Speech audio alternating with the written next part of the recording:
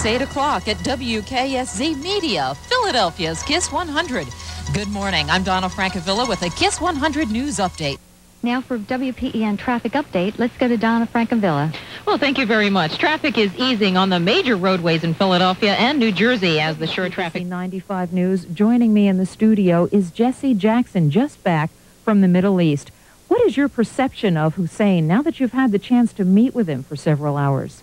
You know, one of the interesting things about this particular pension Good morning. It's 77 degrees, not exactly surfing weather at 7:27. I'm Donna Francavilla, WPGC 95. The news is brought to you by Chrysler This is Dealers. Business Radio 1580. WPGC AM Business Radio 1580 news time is 8:59. You're tuned to Washington's all business radio news leader, WPGC AM Business Radio 1580. Good morning. I'm Steve Chaconis. And coming up in the 9 o'clock hour, it's the latest world news, the Washington Business Report with Victoria Ray. If you listen to WPGC AM Business Radio 1580, you listen with the best of them. Hi, I'm Donald Trump. When I'm in Washington, I listen to WPGC AM Business Radio. Outstanding minority business in the county. With more business news, here are WPGC AM anchors Donna Francavilla and Steve Chaconis.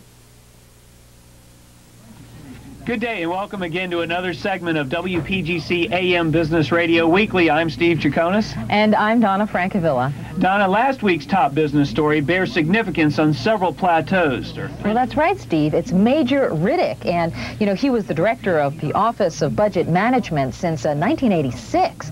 He now holds what is considered to be the second most powerful position in the county government. And Donna, with this appointment... Who will Delaware Valley voters send to Washington, D.C. to represent them in the 7th Congressional District? Well, 5 politicians want that job.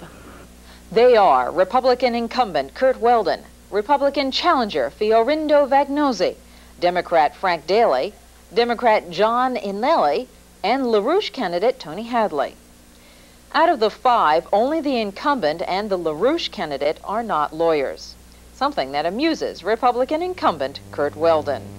Actually, all 3 of my opponents are lawyers. What else is new? Who else wants to go to Washington? Lawyers. Half the Congress is made up of lawyers.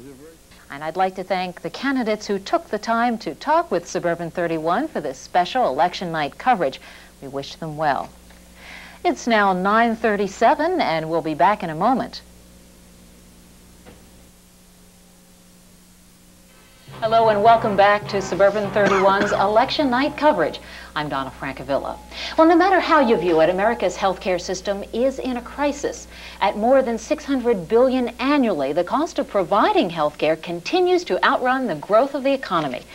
We took to the streets of Delaware County, got some reaction, and people agreed that yes, indeed, we are in a crisis. Now, there are 3 plans Congress is now seriously considering. The first is a national health insurance plan, H.R. 1300, the Russo plan. It is closest to the Canadian health plan and is backed by Democrat Jerry Brown. As you know, Jerry Brown doesn't look like he's going to make it against Bill Clinton. So let's take a look at the other plans that are in place. The second is a pay-or-play plan backed by Bill Clinton. It would require employers to either provide coverage for their workers or pay into a pool covering the estimated 40 million who now go without health care. The third health care plan being considered by Congress is Senator Wofford's plan. Now, this bill adds another government layer but replaces the 1,500 overlapping public and private health care plans. All of these plans call for a significant increase in taxes. President Bush's plan, you say you didn't bring that up. Well, here it is. It offers tax credits and deductions to help Americans buy medical insurance. It would cost over $100 billion. Well, Donna, Citizen Action is supporting a universal, simple national health insurance system. One that... Is that the H.R. Russo's plan? H.R. 1300. Which would give people freedom of choice, what medical provider to go to, would be the most cost-efficient system, and would be the simplest system to have. Now, it's very interesting, the election results that we've seen, because this issue is clearly going to be played out in Delaware County, in Pennsylvania, and in the nation as a result of the election results tonight. Now, you speak of Delaware County, and this question is addressed to you, Jack.